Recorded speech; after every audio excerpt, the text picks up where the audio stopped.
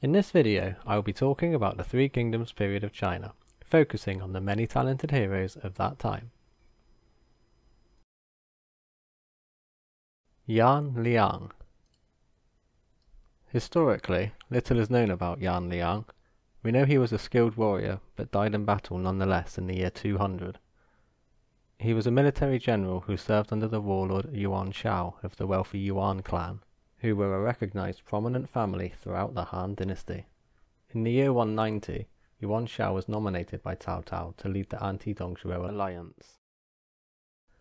He marched his armies towards the capital city Luoyang, where he held a war council with the other alliance members. Sun Jian's army met strong resistance from the general Guanzhong. Yuan regretted not bringing Yan Liang or Wen Chao, his two most talented fighters, to see Shui Gate, after Guanzhong proved too much for his other officers. What a pity my two able generals Yan Liang and Wen Chao are not here, then should we have someone who would not fear this Guanzhong. By the year 200, Yuan Shao had defeated his neighbouring warlords and solidified his position in the north.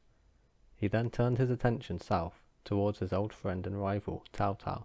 He marched his 100,000-man strong army towards Cao Cao's capital city, Xuchang.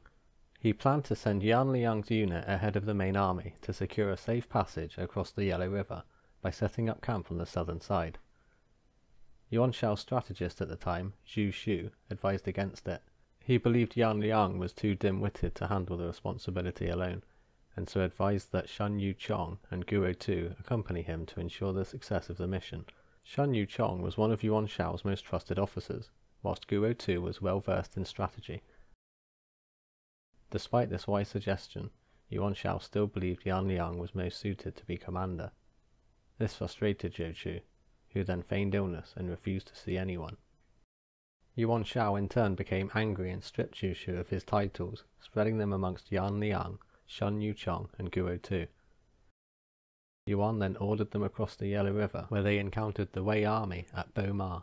Not long before this conflict, Cao Cao had defeated the mighty warrior Lu Bu, and recruited many of his generals. Two of them, Songzhi and Wei Shu, were quickly appointed to lead detachments against Yan Liang, but both of them failed and were slain by him. Xu Huang, who was named as one of the 5 elite generals of his time, was also wounded in combat and forced to flee when he was ordered to deal with Yan Liang. The next day, Guan Yu was sat with Cao Cao, observing the battlefield. Cao Cao distracted Yuan Shao's main force by moving west along the river, forcing him to follow. At the same time, he sent Guan Yu and Zhang Liao the other way to assist the struggling detachments fighting against Yan Liang. Guan noticed Yan Liang's chariot from a distance and so rode out to challenge him. He pierced straight through the enemy formation towards him and killed him in one bout.